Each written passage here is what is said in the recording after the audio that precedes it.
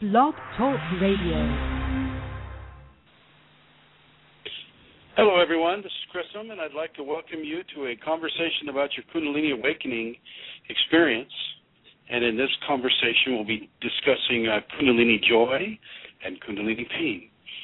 Before we begin to do that, though, I would like to thank Santara for her help and her family for being sponsors of this program here on Blog Talk Radio and allowing these levels of information to be given into the general population. So thank you, Santara.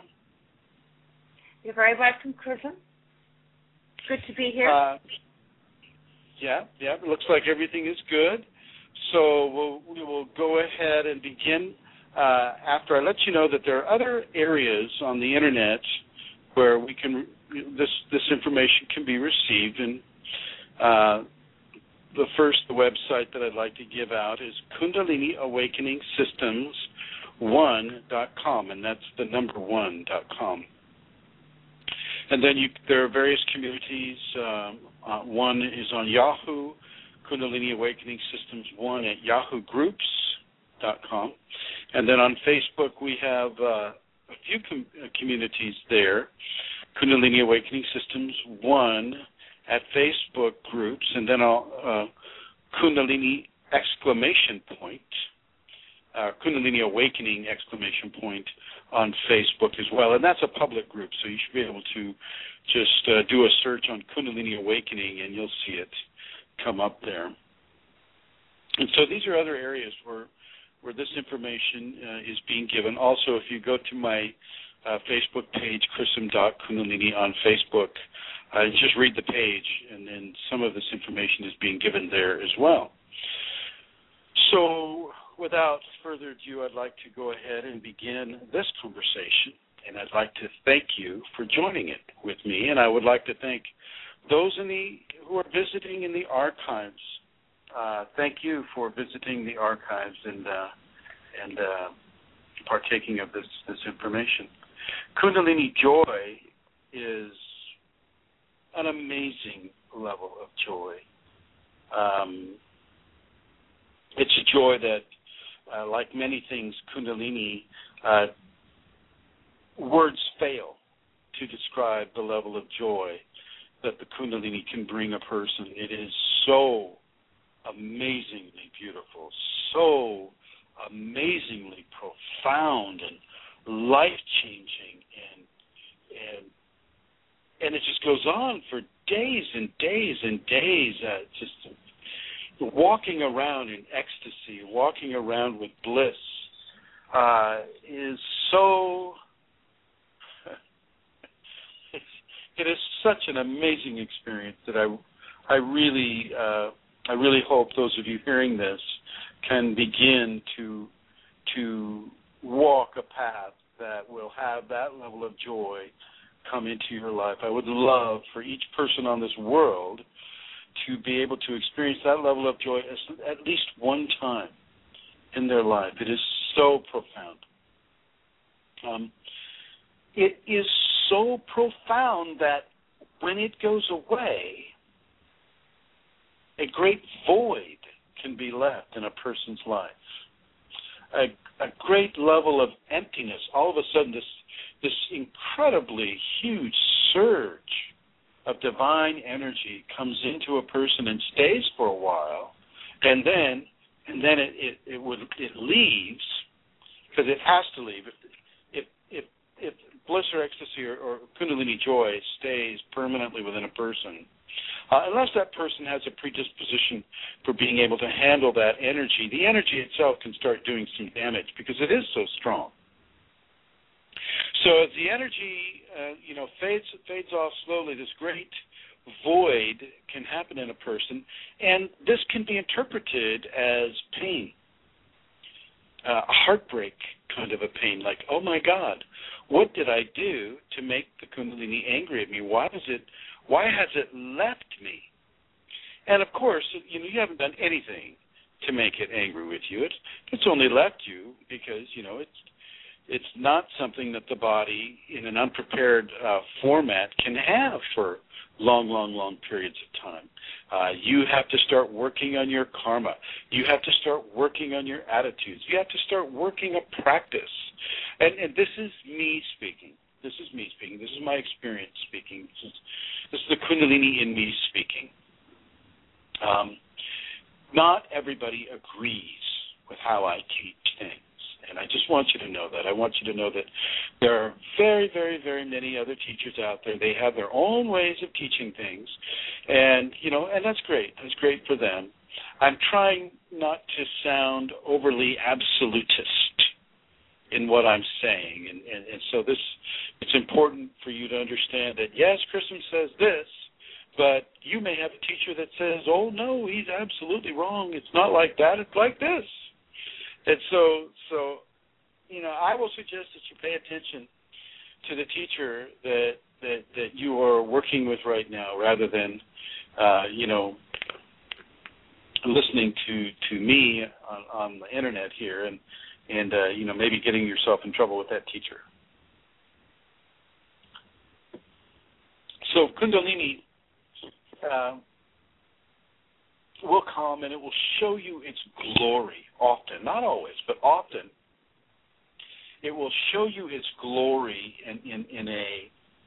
in a way that allows you to feel levels of love that are exponential in their expression within you, levels of connectedness, levels of grace, levels of beauty, levels of joy. And then as it leaves, that void that is created can bring in levels of pain or heartbreak, a memory that is burned into the soul of the person, like, well, you've experienced how it can be. And this can drive you to go further into the process to really work. And it's great. It's a great system. Let the person see how wonderful and glorious it can be, and then back that off and let the memory of that experience become the engine to drive them in their practice, or to drive them in a way that allows them to work through their karmas, to do their forgivenesses, to do their, the practices that they need to do to allow them to come back in to that divine grace. So it is. I think it's a great system, and I'm trying to put it in a way here so that you can kind of understand what is happening when this occurs for you. Now, Kundalini joy comes in many, many different forms. The ecstatic joy is kind of what I just described. The bliss is kind of maybe a step-down version of the ecstatic joy. But it also comes in just when you're just going through your day and all of a sudden a grass blade catches your eye and you see this amazing level of beautiful colors of green, and maybe there's a dewdrop on the grass blade, and all of a sudden you're in joy again. All of a sudden you're in this like a gentle level of bliss, and it's just, these things can stay with you, and they're not as powerful as the other forms of joy that will come. They're powerful enough to get your attention, and yet they can stay with you longer. They can stay with you longer.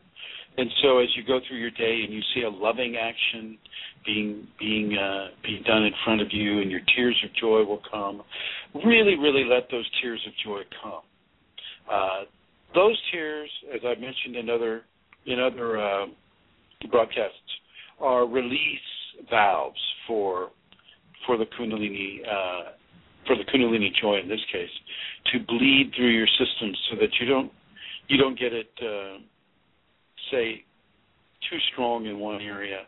The body has natural systems of release of Kundalini energetic pressures within itself. The tears being one, the kriyas being another, the vocalizations being another, the dreams being another, the roving levels of temperature of the body. Those are also expressions of energetic release that the Kundalini has naturally within the human body. You need to understand that there is an energetic anatomy to the human system that is just for the Kundalini. Just for the Kundalini. Okay, and this is on top of all the other systems of the body, the endocrine system, the skeletal system, the circulatory system, all of these different systems.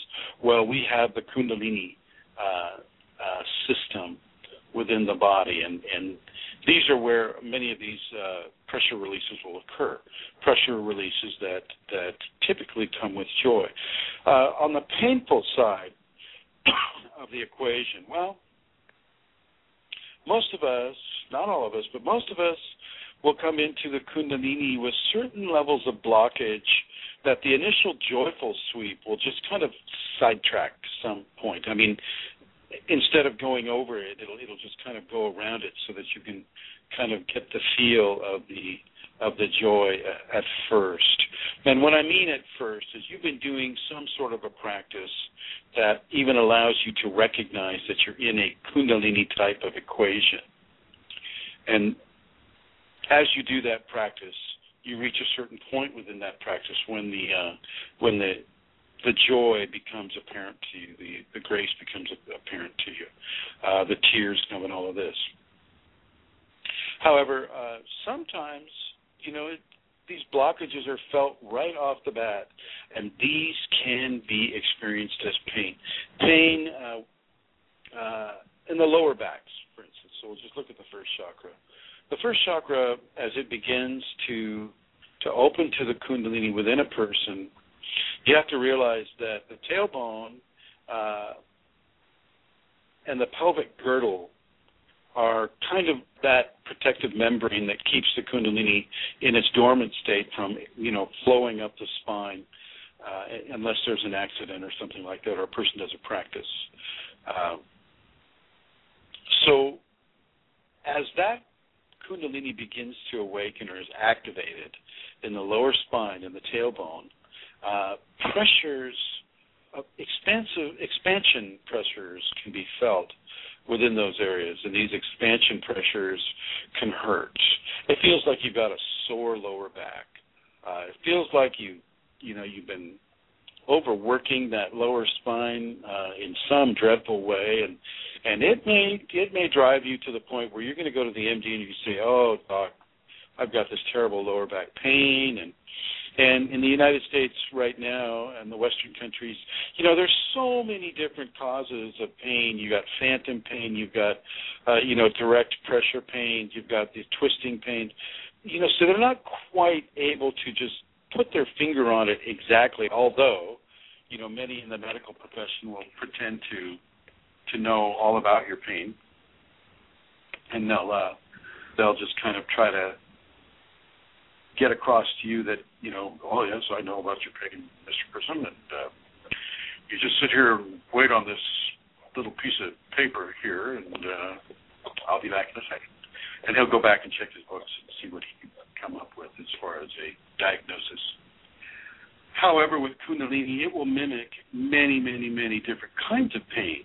And so the DX, or the diagnosis, typically won't be correct. Oh, you've somehow strained your lower back and bending over, or picking up something, or getting dressed, putting your shoes on, whatever.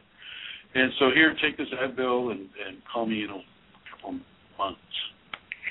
Whereas it's not going to help your Kundalini. You're still going to have that lower back. If you're doing things that in your daily life that also, in addition to the Kundalini beginning its expansion in your lower back, provide other avenues of pain to be felt, well, then that will be kind of stacked upon it. So you can kind of see that these levels of pain can increase. Now, as you, let's say the person is lucky and they begin to understand, oh, my gosh, I'm having beginnings of a Kundalini activation. As that occurs, well, then, that changes the whole scenario, and the person can begin to do certain practices that will begin to pull up levels of energy from the tailbone through the pelvic girdle into the second chakra. And these will be exercises that are similar to yoga, and I'll just use this Hatha yoga, and there's many different levels of Hatha yoga that can do this. Make sure that you devote equal amounts of time if you're going to a side-to-side move. So if these gentle spinal twists, you're lying on your back and you just kind of bring your hips over to one side with your shoulders still to the mat, well, make sure that you're equal in the amount of time that you're giving that yoga position to work for you. So equal amounts to the right side, equal amounts to the left side. The 5 Tibetans will also do this. And just remember that when you're doing the 5 Tibetans, that you start out with about 6. You don't start out with 21. 21 is the end product. Okay, that's what you do after a month or two, and then you're able to get up to 21, and you do them just fine. I get a lot of comments from people with the 5 Tibetans that it hurts their wrists. And I can totally understand that because it was kind of hurting my wrists a little bit too. But if you make a fist and you basically go through some of the positions like the 4th Tibetan and the 5th Tibetan, where normally you would be, you'd have kind of a tight flex in the wrist, make a fist with it, and that can help you not stress, or strain any kind of a carpal tunnel syndrome that you might have going there. And a lot of us do. A lot of us are in these employments where carpal tunnel syndrome exists. So have a look at the videos that I have on YouTube. The video channel is Chrism and the number 0 Kundalini. So it looks like Chrism O Kundalini on YouTube. And it looks like, I think if you go to the first page, you'll see a couple of examples of Chrism demonstrating the 5 Tibetans. If you have any questions about that, feel free to email me directly at KFIREFORALL@yahoo.com. And that reminds me, Santara, are you there? Yes, I'm here, Chrism. Could you make any kind of an announcement that I forgot to let you make at the beginning?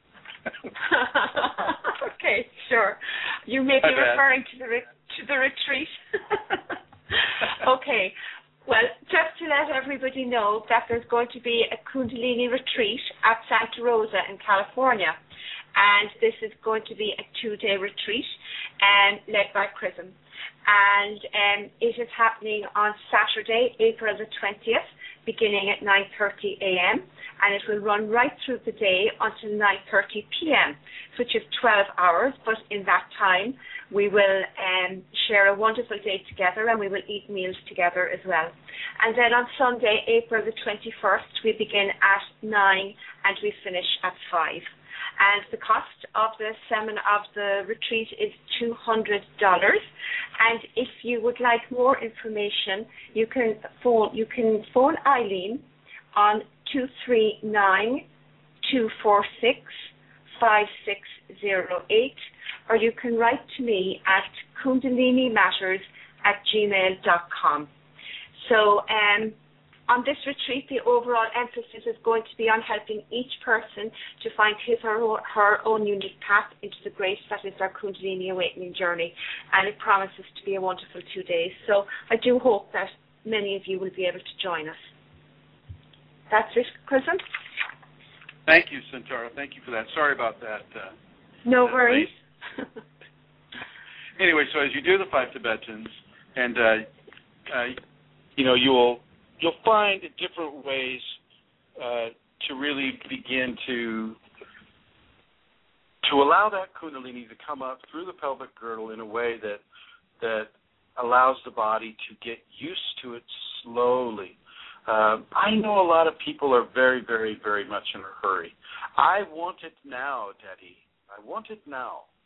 And fortunately, Sacred Father kind of knows you a little bit better than you know you, and isn't so encumbered by your ego, that it allows you to go at the speed that you need to go at, not the speed that you necessarily want to go at.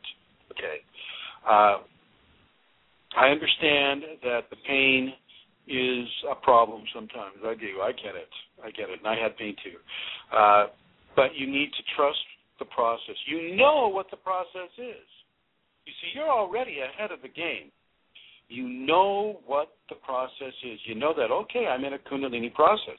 Now, the MDs may say, well, you've hyperstrained this, you've hyperstrained that, or, you torqued here, and you should have torqued there because now you've retorqued the previous torque position, and so now you're just really torqued.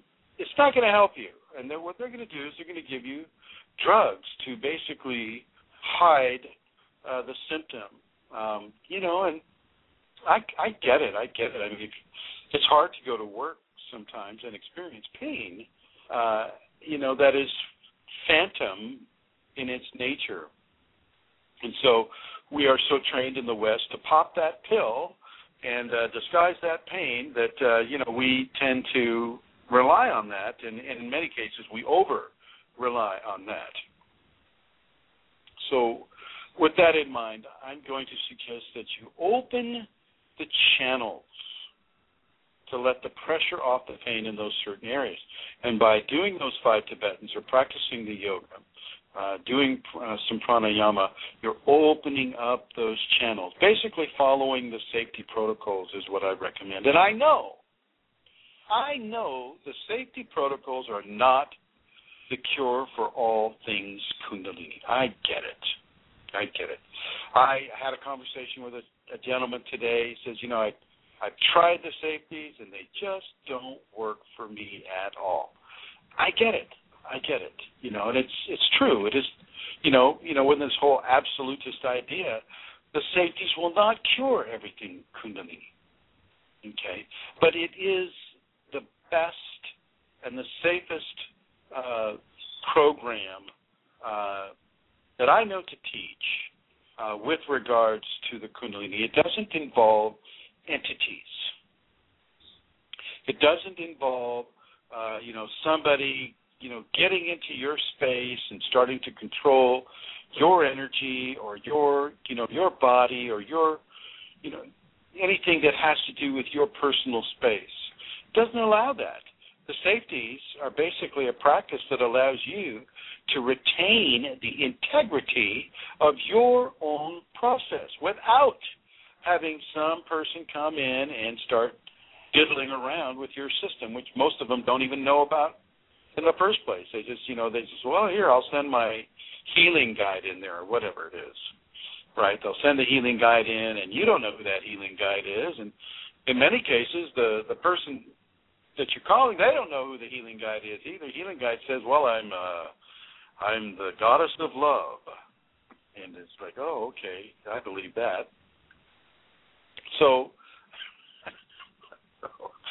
you want to be aware that the safeties are a good practice to do because it allows you to have access to your own energetic system within your own levels of responsibility with the Kundalini that's coming up in you. And let's face it, I can tell you all kinds of different things to do, and yet it's your responsibility to do it. It's your responsibility to listen. It's your responsibility to discern that this is good for you. I'm not going to sit here and tell you that everything I say is absolutely perfect for you. You have to remember that I'm talking to a lot of people here, and so I have to give broad strokes of the brush rather than little micro strokes of the brush here. And so, yeah, I could talk to you in person or on a Skype or something like that, and I could say, oh, okay, this is what I'm seeing within your particular system. But here right now, I'm going to suggest that you do the safety protocols. That you don't allow a shaman or anybody that's at least that is trying to jump over your personal responsibilities with regards to, say, getting rid of a blockage. And that includes entities. Entities are great. Oh, I can get rid of that blockage for you, kind sir. and I will do that, and you know, no charge, and you know, you'll just be so much better. You know, sometimes they will do that, but now they've addicted you to their services, shall we say, and their services do not come without a price. Entity interactions almost always end up bad for the flesh person that's engaged in them. Okay. You know, I mean, I could go into some stories with that, but I've already done that in other conversations. And so with regard to these blockages that will cause you pain, there are different things that you can do. Most of these blockages will have an emotional component.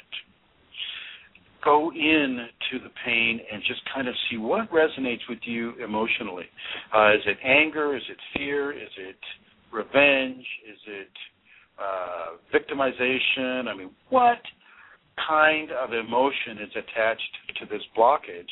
And then begin to reverse that blockage by recognizing the emotion and forgiving whatever it is that caused the emotion. Even if you don't know what caused the emotion, you can give forgiveness into that equation, and that will begin to back off the emotional pressure that may be part of that blockage.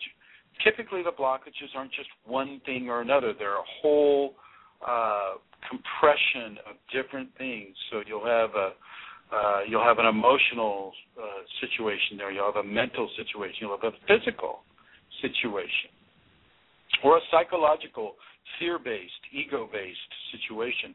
And you know, this will comprise the knot of the blockage. And so you need to go into those areas. Remember, you have the 5 areas of human expression, and that's the physical body, mental body, emotional body, psychological body, and the spiritual body. Go into those 5 areas and see what it is that the Kundalini will bring up for you. The Kundalini will help you with this. You just have to be confident about the help that it gives you. So let's just say you've got a pain in your third chakra, and you kind of sit there in meditation. You ask the Kundalini in me, show me what I need to see about this pain in my third chakra. And the picture that comes to you maybe is a child crying after having been the victim of a bully in the 2nd grade. Okay.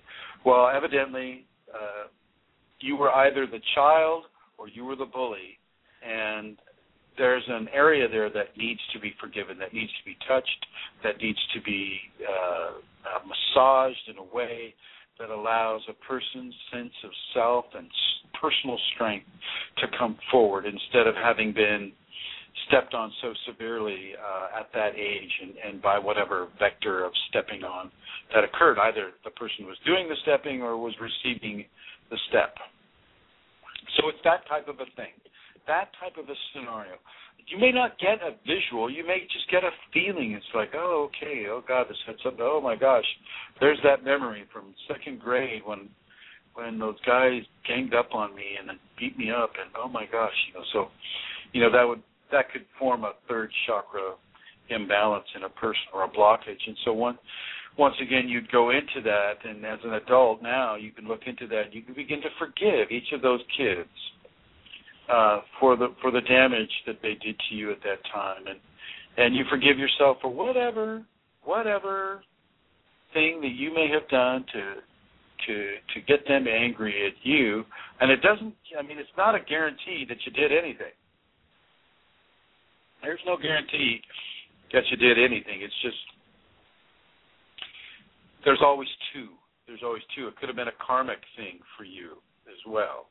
And so, with that in mind, you just kind of look into it and begin to make those balances. So that's one area of a blockage that you can work at to begin to unblock. Another area would be the heart chakra. Let's go into heartbreak. Heartbreak and grieving are very similar. Both of them deal with the loss, with the feelings of a loss experienced within the emotional body. And, there's a lot of forgiving to do. If it's a relationship type of issue, well, there's a lot of forgiving to do and a lot of patience to be had.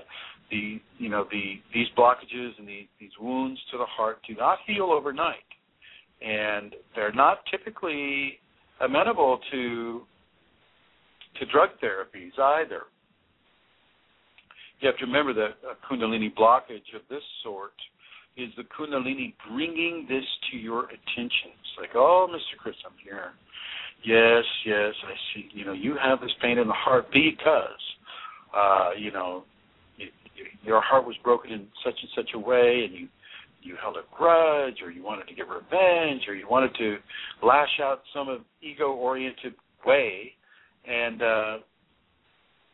so the result of that is this pain in your heart. And so we've outlined this for you. The Kundalini is telling the Chrism person, you had this outlined for you, and now you need to begin to do your forgiveness or to follow the safeties. Now, I don't know of other systems that will say use tolerance, use patience, use trust, use surrender, use forgiveness in order to bring a resolution to a blockage. But I haven't looked at all the systems out there. I'm sure there are some systems out there that will talk about it those ways. But I am more sure that the safeties do talk about it in those ways. And so that's the system that I will espouse to you, not to say it's a panacea for everyone. I was accused of that today, so I want to make sure that everybody understands that safeties will work for most people, but not for everyone. Not for everyone. And if you don't have the tools of compassion and the tools of forgiveness and the tools of love, then you're going to have a hard time looking at your process honestly. And if you have a hard time seeing yourself honestly, then you're going to have a hard time finding any kind of an issue with yourself inside of a blockage that may include something that you have done to another person. Okay? So there's levels of honesty that really, really, really need to be recognized and worked with. Getting back to the joys, flipping over to the other side of the coin. The joys will serve just the same way that, say, a blissful or ecstatic experience will serve as an engine to drive the person to begin to work on their blockages, i.e. work on their pain.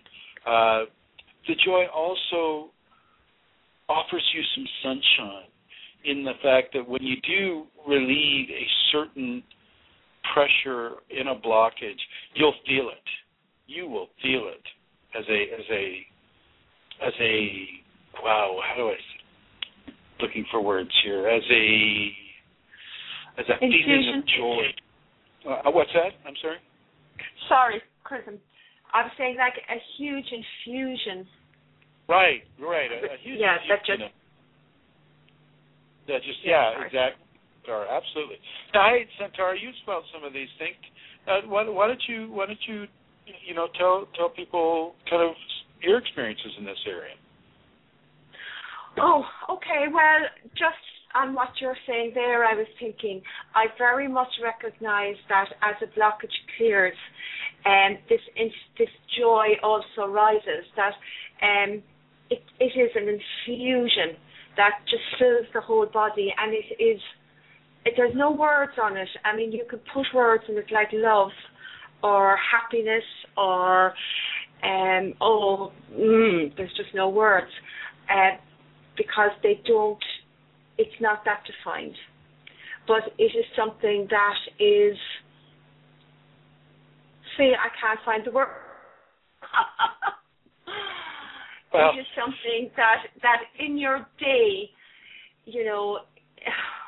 I don't know. The words are gone. I'm sorry. No, they're gone. Quite all right. Welcome to my world. The words with Kundalini, sometimes, for those of you in the audience who are hearing this and you have Kundalini, you totally get what's happening to us with words, because so much of Kundalini is beyond the the human ability to express through words.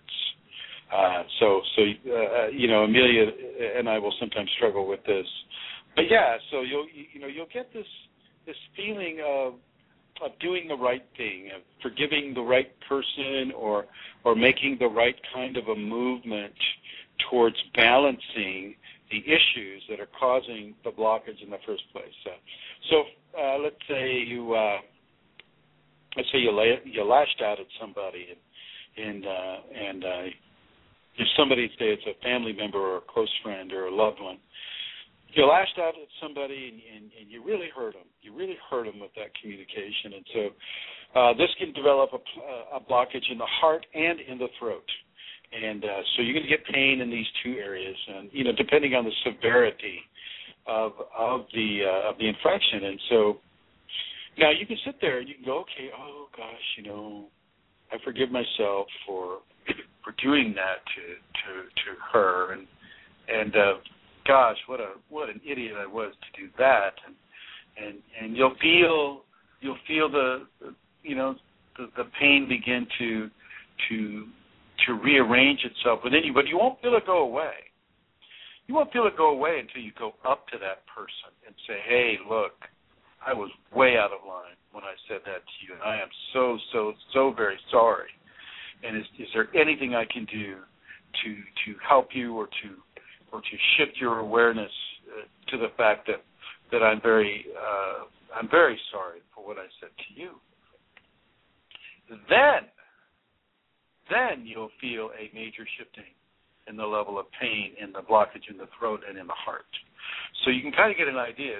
It reminds me a little bit of these 12-step programs, where you got to go back and say you're sorry to the people that you've hurt. With Kundalini, yes, Kundalini will respond positively to a person doing that, so that becomes a positive vector of blockage removal. Now, let's talk about embedded entities forming a blockage. This is a little more difficult because the entities don't care if you forgive them. They kind of laugh at you when they say, "Oh, I forgive you, entities." They're like, "Fine, forgive us, great." And they'll have another beer or something inside your body. So with that, it's a different type of scenario, and with that, you are being challenged by the Kundalini to find the vector or the approach within your energetic anatomy that has allowed those entities to create a home in you, so to speak. This can cause a pain that is physical and yet not physical at the same time. And so there are various things. I mean, I've been doing this for a while, and people look on the web and say, "Oh, put oil of camphor on the top of your head." Can you imagine? Your husband or your wife comes to bed with oil of camphor on her head, and it's like, "Honey, what are you doing?" "Oh, well, the entities." Another person says, "Put snow on top of your head. Go outside, get really cold, and put snow on top of your head." So there's these various treatments. Use sage, let the sage smudge, and inhale the smoke. And there's another. There are many, many, many ways that people try to devise in order to get rid of entities. And with entities, there are some things that you can do that are helpful. The first thing is to not talk with them. Do not converse with them. Do not recognize that they have taken up an infestation within you. Just don't do it. Just don't go there. And the more attention that you take away from what they're doing there, the less interest they have in being there. Don't buy into the idea that, oh my gosh, they're eating all of your Kundalini. No. They're not eating your Kundalini. They might swim in it. They might like to course through the energy. But your Kundalini is of a divine quality, and entities are not of a divine quality. They're of a spiritual quality, and there's a big, big difference between the divine and between spiritual. Okay, there's a huge level of, I mean, it's the whole top end, the whole lower, mid, and top end of the astral plane, you know, that a person has to get through before they can come to the divine. Kundalini is the divine quality, and so the entities themselves are just like moths to a light, and they're in your system as moths to a light trying to soak up divine energy, when in fact, you know, it's just not going to help them that much, because they have to be able to come into a human body and go through this themselves. Some of them. Others are just there to challenge your belief system, to challenge your reality, to challenge your ability to discern that, oh, okay, I am more than my five senses, and oh my gosh, you know, what does that mean to me, you know, as I go throughout my life. And so having an entity infestation can do that. And so it serves a positive, albeit painful, but positive function within your Kundalini awakening's equation. With entities, there are many, many different ways. If they're evil little entities, then if you do really, really kind things all the time, not for them, but for other people, if you become this really, really, really loving person, well, then you force them to evolve that way. And if they're not predisposed to evolve that way, they will have to leave, because you've soured the milk. They have failed in goading you into thinking that you're this egotistically powerful, you know, magician. You can do this, you can do that, you can just, you're so powerful, you're Thor incarnate, right? You know, and if a person doesn't buy into that, just, you know, is there balanced, stable, non-egotistic type of person out there doing good and loving things for other people, well, that kind of defeats the whole purpose of their being there, and they will leave. And in many people, embedded entities are just part of the deal. You can have Grandma Esther, who, when she died, she was afraid, and she didn't know what to do, and she just jumped into the nearest human body that was there, and she's just kind of taken up residence in your calf or somewhere, and she's just kind of riding it out, trying to figure out what has happened to her. You know, people's spirits do that. Sometimes, you know, they don't get the tunnel of white light, or, you know, whatever. You don't get that, and so they struggle, and they're afraid, and so they kind of jump into, say, a granddaughter or somebody who happens to be there at the funeral or wherever, hospital. And so these types of entities, they're not really hurting you. They're just kind of there, they're almost like in a parasitical sort of way, but not really, because they're not getting anything. They're just kind of getting a temporary home while they try to figure out what it is they need to do. And as you practice your Kundalini practice well, the Kundalini itself can begin to redirect them to go into the rest of their journey without as much fear. You have to remember that Kundalini is intelligent. It is not. It's not like a internal combustion engine. It's not something that you can tune. You know, you're not sitting there with a screwdriver. Okay, I'm going to tune my third chakra, and let's see, get those revolutions in line with the first chakra and the fourth chakra. Oh, good, all cylinders. There we go. It's not working that way. It's smart. It doesn't need you and your ego to tune it.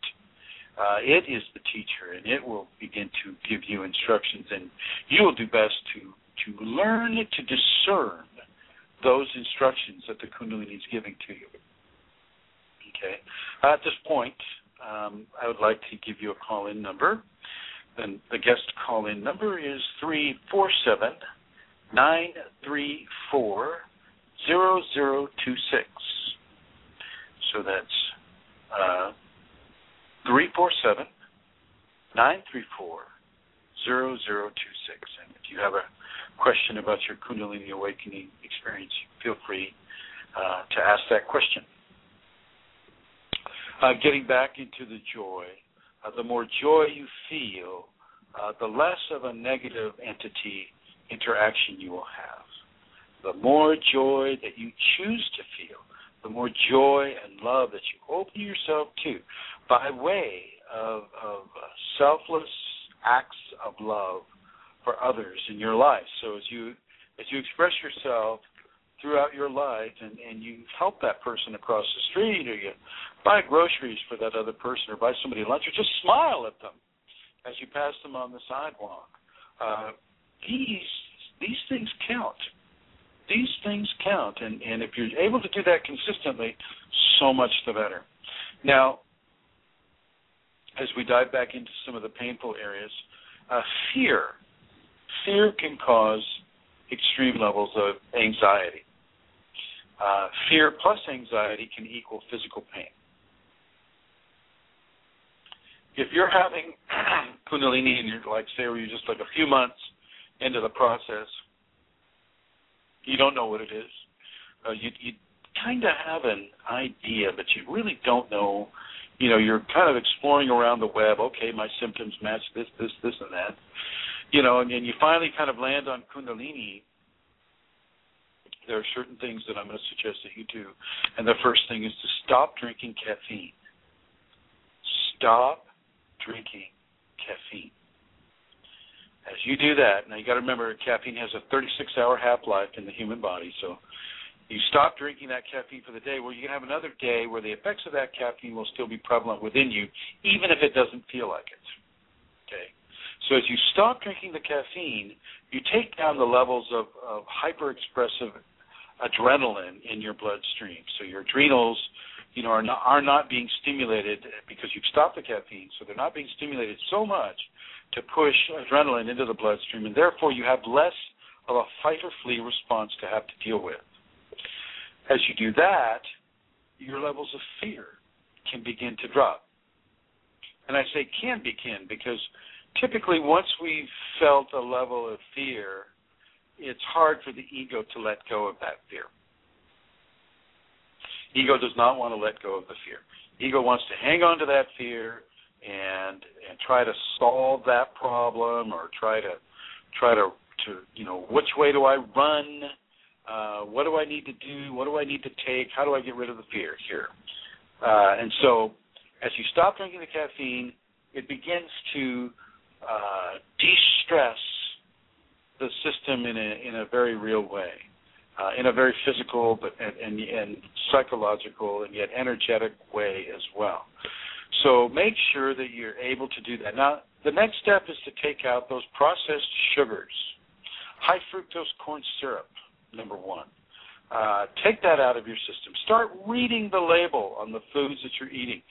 Take out any of the GMO foods, because GMO foods, they haven't tested them. They don't really know what kind of an effect it has on the body. They just know it doesn't kill you right off. Okay?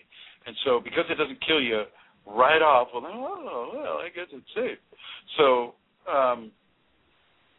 try to begin to eat as nutritionally natural as you can. And by that I mean organic. And even though, you know, the Fed took over the organic standards, you know, kind of wrecked them to some degree. If you can find California Organic Food Act of 1990 or the Oregon TILT, TILTH, qualifications of organic food, well, those are probably the best ones you're going to find unless you grow it yourself. As you take this nutrition in, this also begins to de-stress the system. You'll feel a little bit of stress at first as the body begins to adjust to actual natural food that it should be getting. You know, you're the stress from the Twinkies, you know, to quinoa or spelt, you know, can be somewhat dramatic. Unless you put some cream on the spelt, I don't know. But there is a level of adjustment that will have to be experienced as you clean up your diet.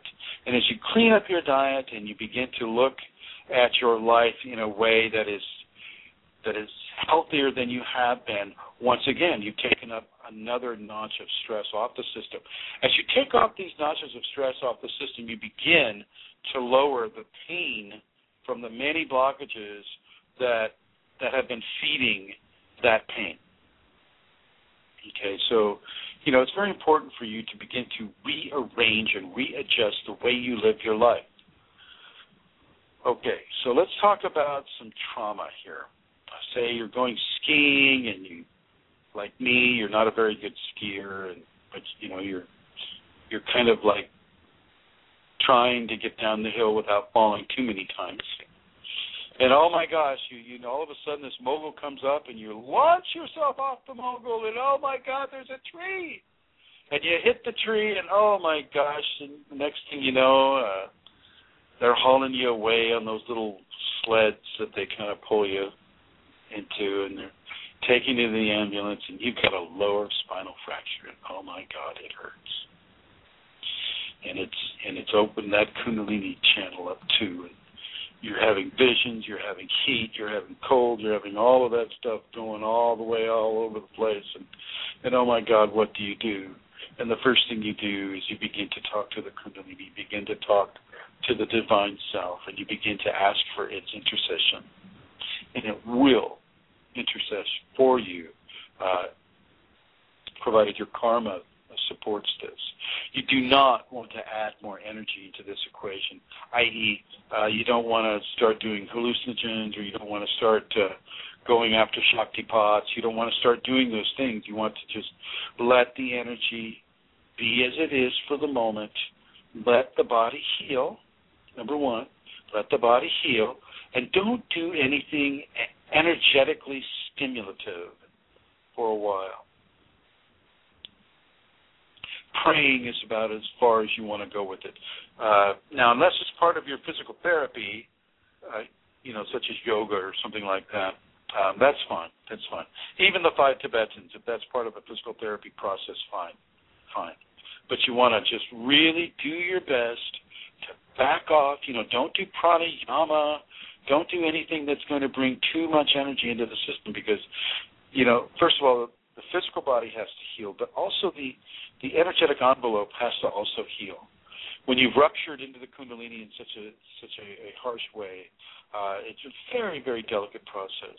You will see the visions, and you'll have many of the symptoms of Kundalini, but you just need to take it slow. You'll want to take it slow anyway. I mean, typically, you're kind of going, oh my God, what's happened to my reality? Okay, you're not nuts. Often people that have a fractured tailbone or fractured lower spinal areas, the Kundalini come up, and that was part of the karma. It's no accident that you're having Kundalini coming up because of that trauma.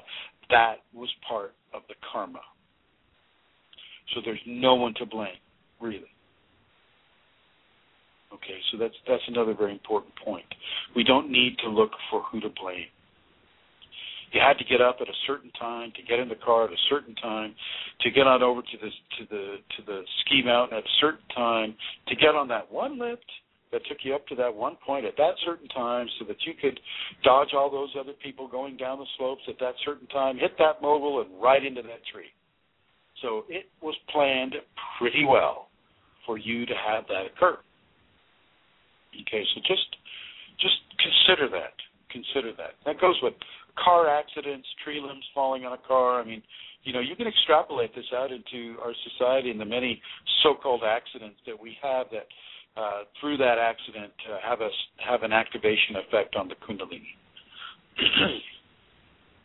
Okay. Do you have anything to add to this conversation at this point, Santara? I suppose sometimes, just to get back to the bliss and the joy, I suppose in my experience, sometimes the bliss and joy can be so extreme or strong that it's difficult enough to live the life. It's challenging, I'd say.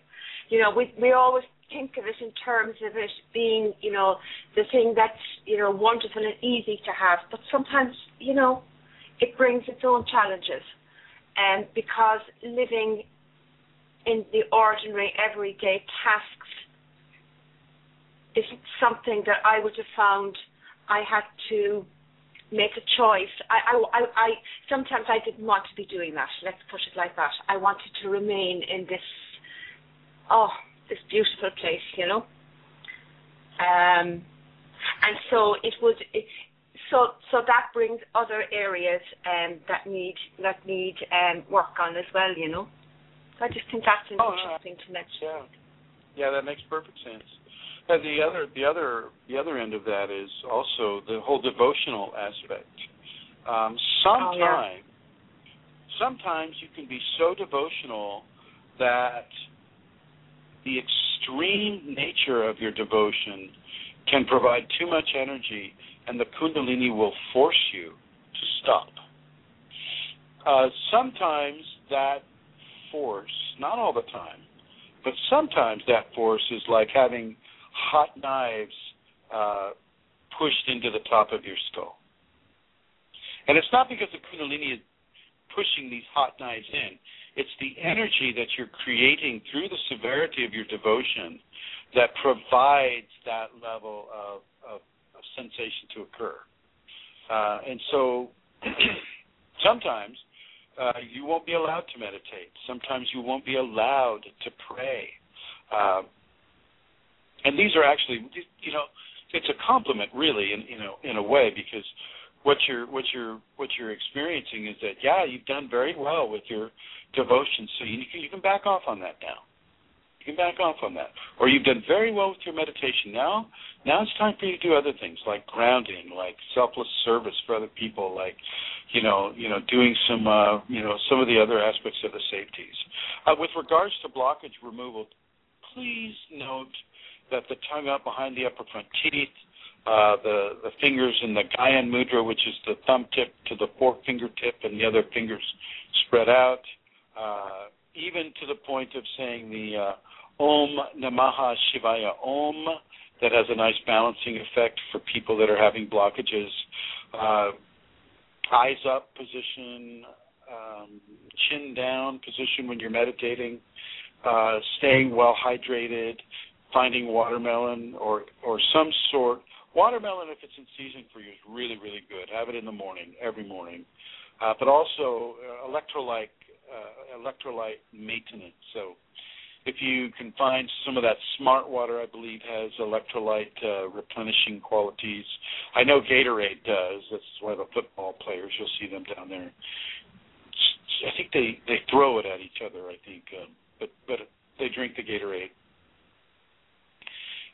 So keep your electrolytes balanced as well, and this also has the ability to bring some ease to some of the painful blockages that occur. Now, if you start to have Kriyas are the spontaneous movements that occur from a Kundalini activation. Sometimes this is after the spinal sweep, sometimes it's before. It depends on the individual karma of the person.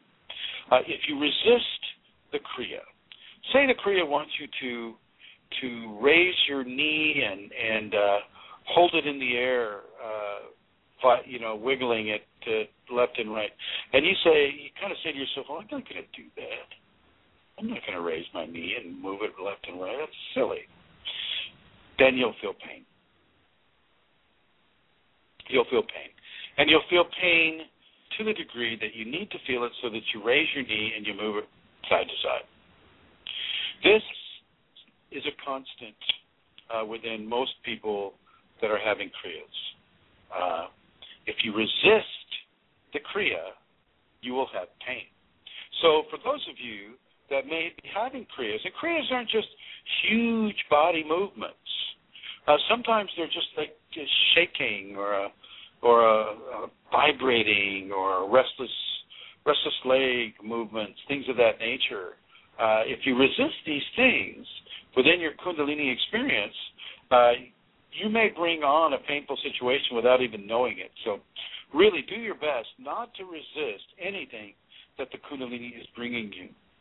Allow it to occur. If you can't have it occur, say you have to have you're doing your job and maybe you can't lift your knee high in the air and have it move left or right, while you're driving that forklift or, doing whatever. at your banker's meeting, it may not be appropriate. So you'll have to have a conversation with your Kundalini. Kundalini in me, please allow me to have my Kriyas at home and allow me to have my work Kriya-free. And as long as you live up to your end of the bargain, Kundalini will live up to its end of the bargain. Okay. So with regards to Kriyas, even emotional Kriyas, sometimes you may need to cry. And guys, I know it can be hard to cry sometimes, especially if you're in mixed company. Go to the bathroom. Go to the bathroom. Let yourself cry in the bathroom. There's no shame in it. Kundalini is in the emotional system, and the emotional system needs to be honored. So cry when it wants you to cry. Laugh when it wants you to laugh. Sometimes it'll just give you the giggles, and once again, you'll have to go to the bathroom and start laughing your head off because it's part of the Kundalini experience. It's part of the joy of it. So really begin to understand that these are the signals of Kundalini infusion into the energetic anatomy. Don't let your ego get in the way. Do not let your ego get in the way. Do your best to go into the inner qualities of your humanity, of yourself, of your spirit. Do not look so much. This is me speaking. Teacher Chrism speaking. Do not go outside of yourself.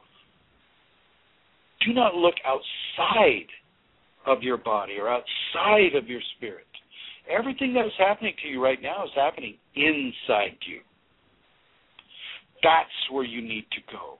You go to the inner spaces, not the outer ones. Okay? No matter what you're told.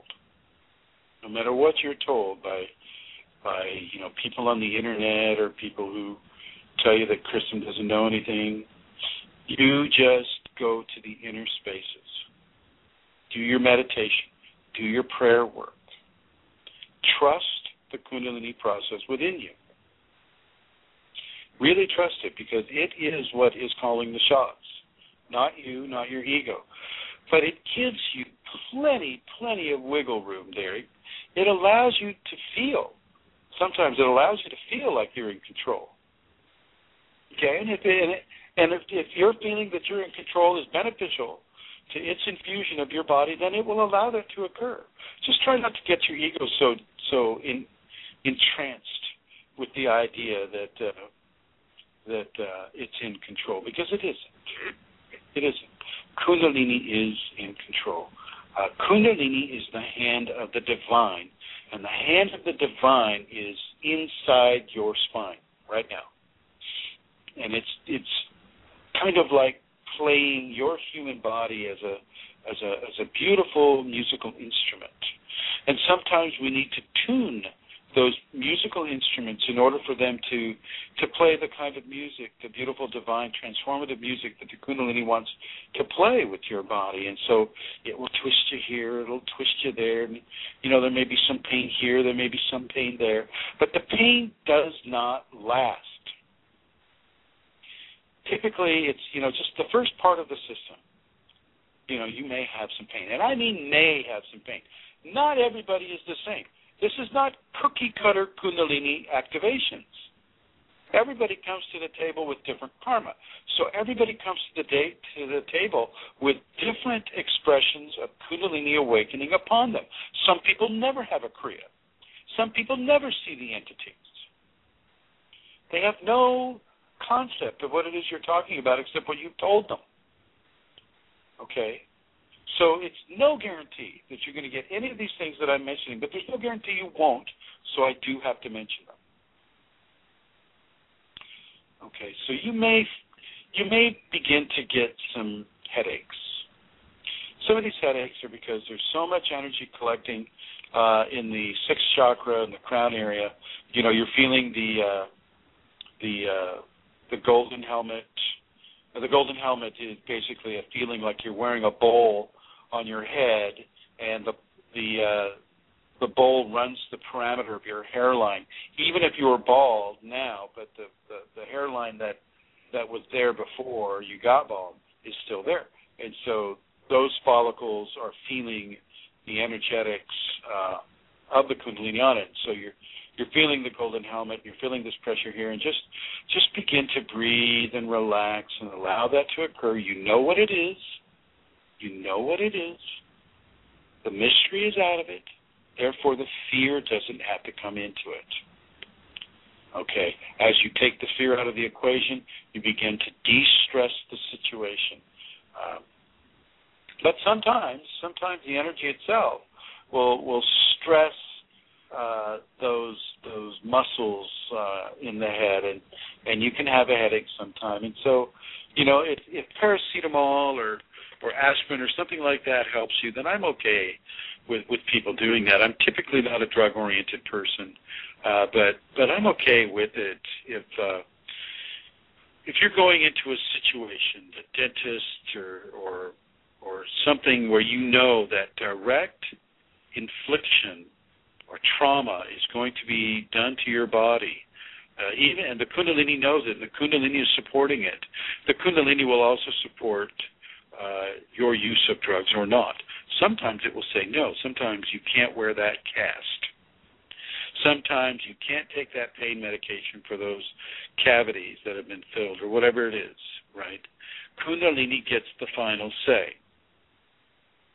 Or your teacher, if you have a teacher that is keeping track of your process, then the teacher can have a final say too, depending on the Kundalini. Kundalini is the big kahuna. So you need to pay attention to that. But if you're going to the dentist or you're having oral surgery, whatever it is, Kundalini is not always going to frown on painkillers. I've had Kundalini for 23 years now, and I have made every mistake, quote unquote, some mistake in the book, but the Kundalini is very forgiving. It understands the world that we're living in. It understands the pressures that we're working with, and it's okay with you taking care of yourself as best you can. It understands this is not a perfect world. There exist levels of pain here that can be ameliorated through painkillers, as long as they're not selected serotonin reuptake inhibitor painkillers. Okay, those are the ones that you kind of want to stay away from. Alcohol is another one that you don't want to use so much.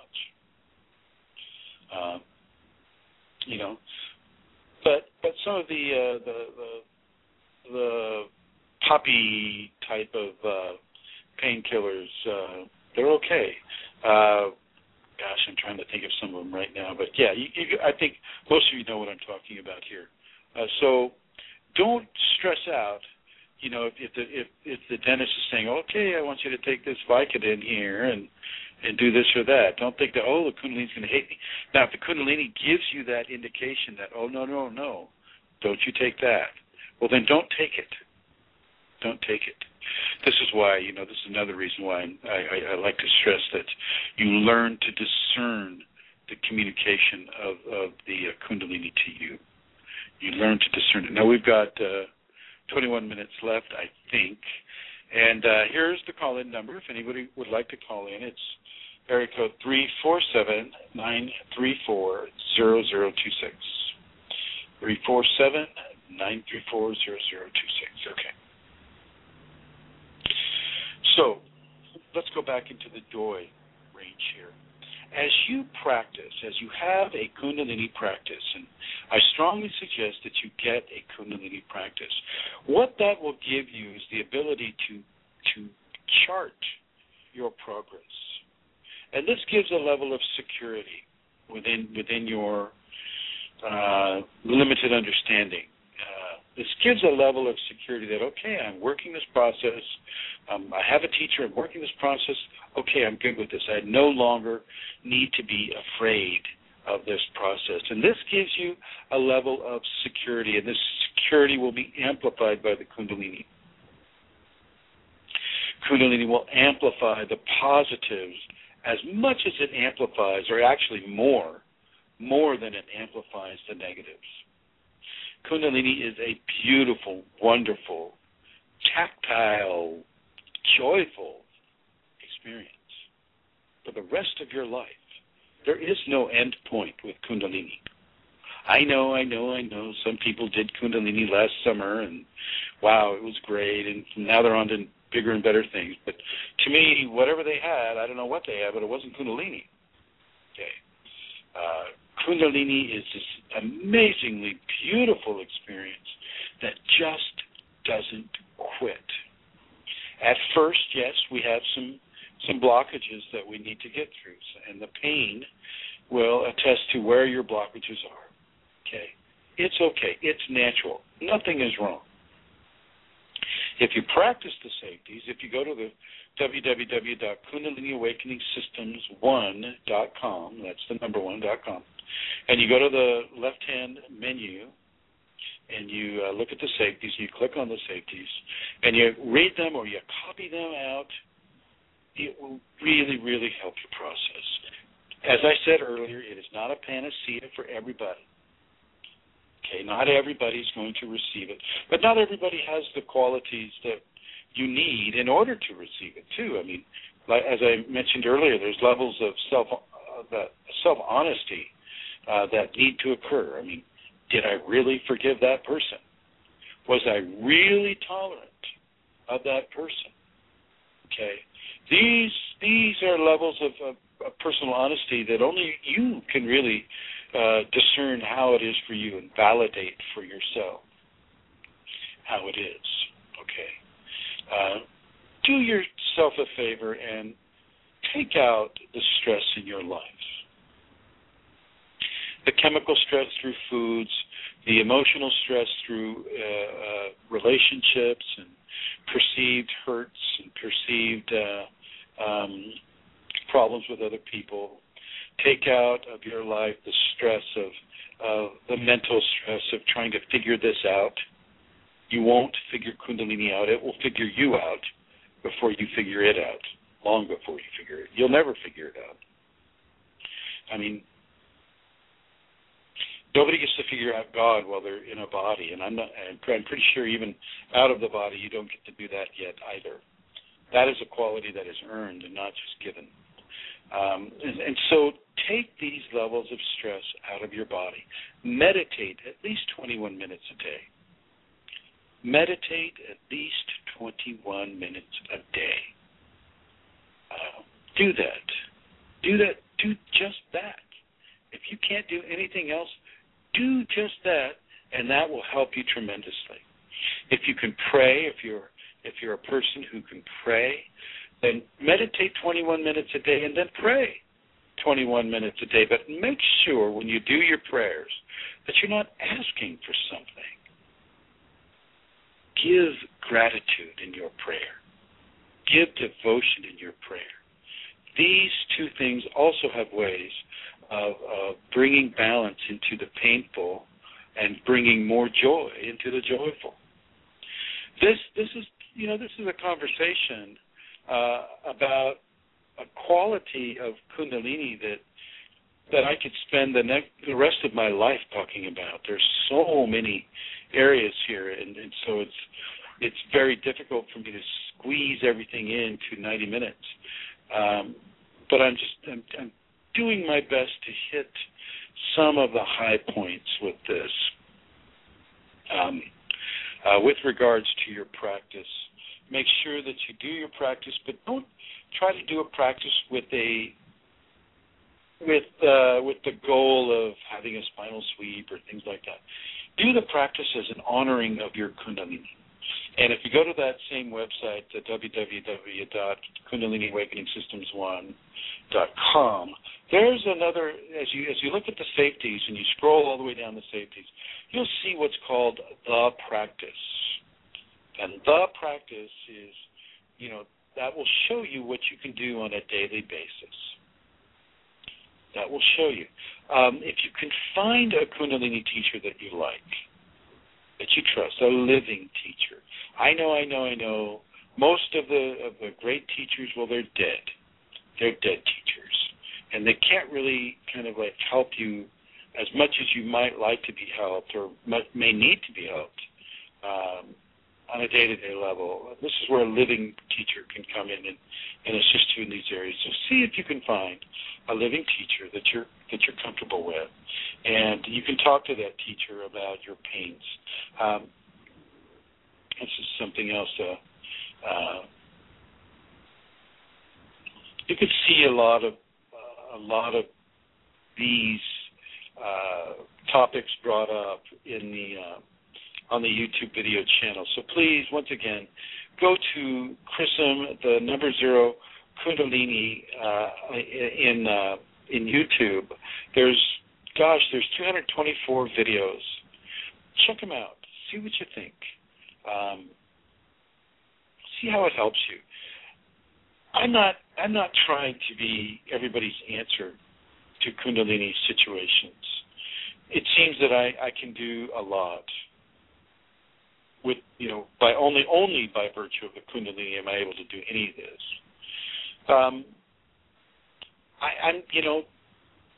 The videos are free. This broadcast is free. Take it as you like or discard it as you like. I mean, it's not anything. I'm not laying down the law here. Okay. I'm giving it to you as I am compelled through my Kundalini to give it to you. And if it works for you, great. If it doesn't work for you, fine.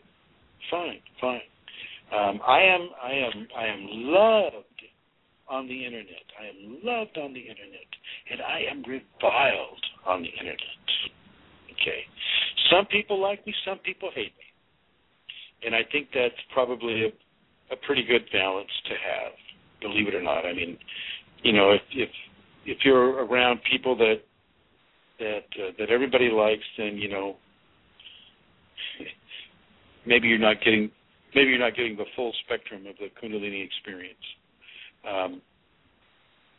There has to be levels of goodness and levels of not so goodness in order to make a dualistic situation non-dualized. Okay, you have to be able to have the Tao. Okay, the Tao is the one that is two and the two that is one, and so recognize that in your teacher and see where they stand up for you. Feel free to share these broadcasts too. I would like you to share these broadcasts with as many people as you want.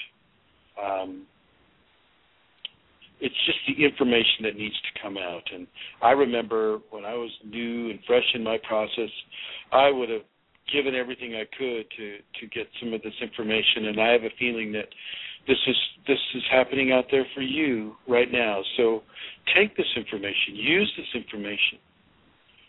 It's given to you freely, with the blessings of Santara and Eileen Laurel, who does a lot of help with the Kundalini Awakening Systems 1 program.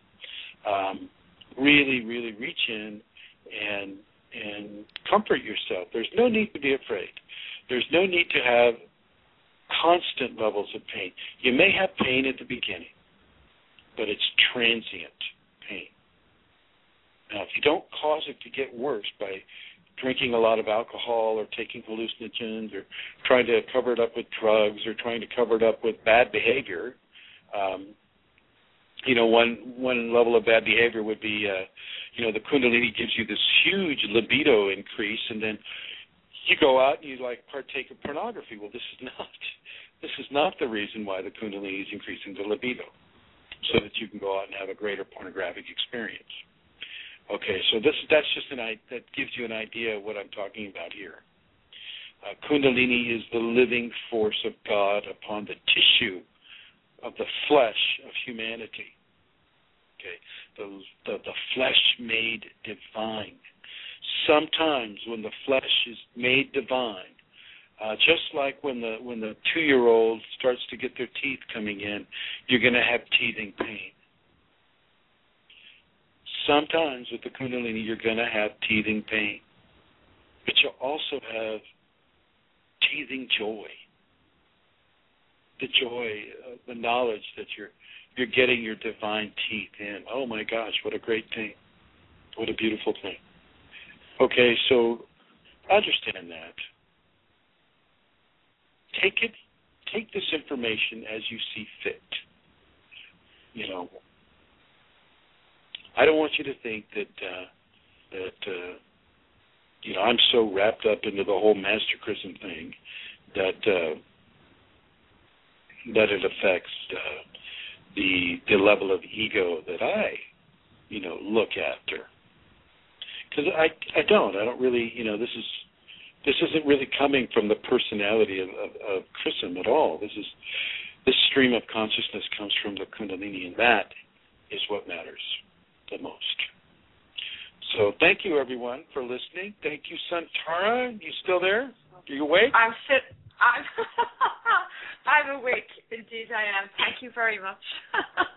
Yeah. So, thank you. Would you like to make that announcement again? Yeah, that would be great. Just very briefly to let you know that the retreat is happening on April the 20th, April the 21st in Santa Rosa, California.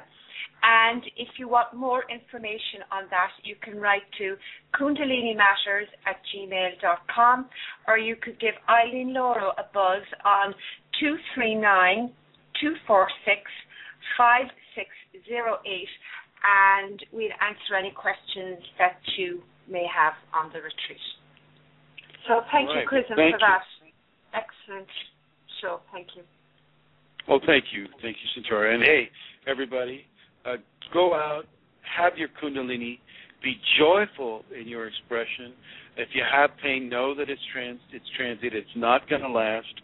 You can use the safeties, use any of this information that's being given. And I know if you need to charge, if you're the kind of person that if you don't pay a lot for it, then it's not going to work for you, feel free to send Santara all the money that you want. Okay. Send her $1,000 million if you want. If that's what it takes for you to be able to accept information, then send it to her. All right, everyone. Thanks for listening.